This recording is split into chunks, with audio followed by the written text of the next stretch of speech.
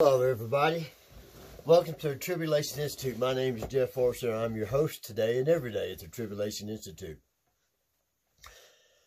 In the last broadcast I talked about what's it all about? What's the tribulation? Why is the tribulation in the book of Revelation?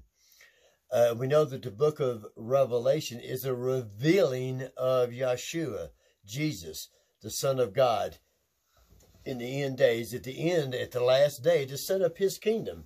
That the Bible says that he's sitting at the right hand of the Father. He's the head of the church, the body of Yahshua, of Christ in the earth. He sits at the right hand of the Father until his enemies are made his footstool. Okay? And so, all of this is about the revealing of him, okay, at the end. Well, the revealing of him, he's more than the head. He's the head, sitting at the right hand of the Father, and we, believers in him, in his death, burial, and resurrection, after repentance from our sins, we are his body in the earth. We are his body. We are in him. So the tribulation is for us. Okay? And he's going to start judging his church first before he judges the world. I'm pointing down here to the chapter 14 of the book of Revelation that corresponds to the opening of the first seal and the rider on the white horse. So as this rider has gone forth conquering since Passover, which speaks of the Passover Lamb, Yahshua, back March 13th. I mean, not March 10th. That was the president when he announced this medical emergency. But Passover, last March 28th, 2021. Today is February 1st. Or did I say that already? But anyway. So, it's for his church. The tribulation is for them to wake up, realize what Babylon is, and come out of Babylon. Okay? Or partake of the plagues that Yah is sending on Babylon. And he's judging his church to see how they react, and the world to how they react to these plagues that are coming. Just like in the book of Exodus, when Moses was going to lead the Hebrew people, and we are then manifest today as believers in Yahshua, out of the bondage that they were in Egypt. America being the type of Egypt, or more precisely, the daughter of Babylon, okay, in the end days, that we must come out of. To do what? Make his enemies his footstool, so that he can return and set his kingdom up. So, the tribulation is not, okay, he's judging the world, and he will bring wrath on the world, but that tribulation is for what? To revealing of his remnant. The church without spot and wrinkle that comes on the scene as the man-child at the seventh seal, the beginning of the last 3.5 years. And so this first part that we're in right now is for his church, his bride, to make herself ready for his return. So, judge yourself as I've judged myself. Where do we stand in that? I know the church hasn't been teaching these things, but let me read something. Excuse me 1 second. I had to get my glasses here real quick because I can't read without my glasses.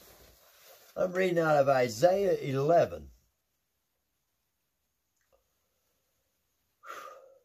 Verse 4.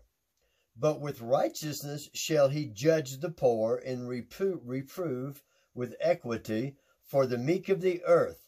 And he shall smite the earth with the rod of his mouth, and with the breath of his lips shall he slay the wicked. I'm going to move to verse 9. They shall not hurt nor destroy in all my holy mountain, for the earth shall be full of the knowledge of the Lord as the waters cover the sea. And in that day there shall be a root of Jesse. We know that that's Yahshua, Jesus, which shall stand for an ensign of the people. To it shall the Gentiles seek, and his rest shall be glorious. And it shall come to pass in that day, now listen to this, that the Lord shall set his hand again the second time to recover the remnant of his people, which shall be left from Assyria, and from Egypt, and from Pathros, and from Cush, and from Elam, which is Iran, and from Shinar, and from Hamath, and from the islands of the sea. And he shall set up an ensign for the nations, and shall assemble the outcast of Israel, and gather together the dispersed of Judah from the four corners of the earth. The envy also of Ephraim shall depart, and the adversaries of Judah, Jews, shall be cut off. Ephraim, that's the house of the 10 northern tribes, the house of Israel. Ephraim, one of Manasseh and Ephraim being the sons of Joseph. Ephraim shall not envy Judah, nor Judah shall not vex Ephraim. So, again, the second time, he will bring his people. His people are those that believe in him. You know, he brought the Hebrews out, which were his people, that he brought. If you think, well, just all Christians, this is going to happen to, it's not.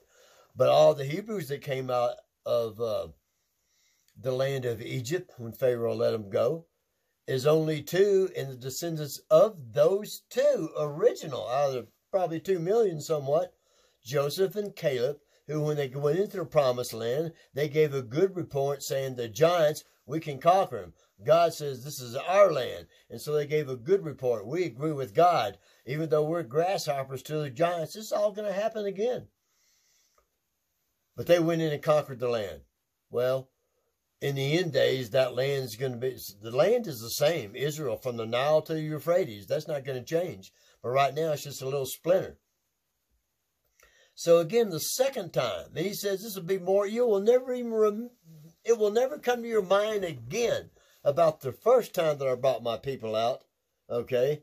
Because the second time is more miraculous. Why? Because they're scattered all over the earth. So he's going to gather them all together.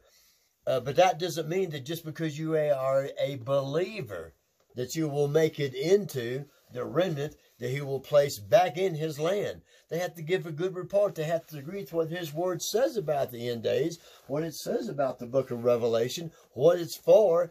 It's for him to return to set up his kingdom. But he's returning for his bride who has made herself ready. And I pray that each of us, that's what the desire in our heart is, to make ourselves ready for his return. To do that, we have to come out of Babylon. Everything is in Babylon. I give you one. For the church, okay, believers, they're in the false church. They celebrate Christmas and Easter, pagan holidays, everything else. Come out of those things and come out of the land of Babylon, which he's fixing to destroy. We'll get that to another video. But the point being is, yes, we'll start from the end. What? Our call is he's going to bring us together, those that believe in his word about them. You can't be one of those if you don't believe that you can. It's by faith, okay, that we receive anything from Yahweh. So it's by our faith in his word, what he says about us, and in the end times, when we don't believe in it, if we give a bad report, then we'll not go in. Now, you still be saved, you go to heaven. That's not what I'm talking about. But so that you'll be that glorious bride that he wants to return for. I want to be that. And if you do, then please do me a favor. Like this video, share it, and subscribe. But please share it. Look, I'm going to get real serious in the next few videos. The first 28 I've been kind of playing around with. We have to get on it. We have to get the word out to his people. Look, the people that are seeking the truth. You ain't seeking the truth? This channel's not for you. Anyway, I love you. Pray that you be accounted worthy to escape these things coming upon the earth. Have a blessed day. And so until next time, see you then. You better subscribe and share.